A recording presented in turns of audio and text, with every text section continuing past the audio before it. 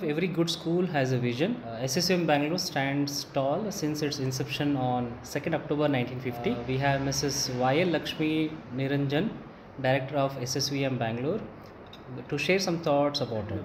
In normal year, kids in a school sits for like 5 to 9 subjects on different kind of school setups, and they have different subject in a particular day which to learn. But there is very little or no time generally in schools, but not specifically to your school, I'm asking, to relax or to get up and do some other, grab some fresh air and go around. Why do you think the schools have adopted this kind of mechanism that they go from one subject to other subject with no or hardly any break at times? Once again, I'll just point out on parents only, in that everyone, all parents started comparing our schools.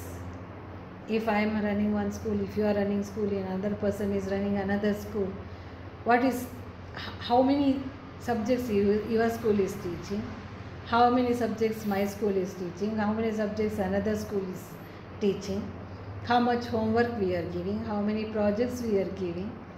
Like, they are expected, that is what I am telling, day by day expectation is becoming more. So to satisfy parents, schools are suffering in so many ways. See, what all is not there, they are ready to introduce that to satisfy the parent. Okay, so that is how the subjects are increasing. And if at all, if we say they are playing continuously, they'll ask if then they are playing every time, when they will learn. If we are ready to take them outside, when you are taking every time outside only, what happens their portions? Who will finish their portions? What happens if they get less percentage? This idea they are having, one thing. Another point, even between schools competition is there. So, because everyone is suffering because of admissions.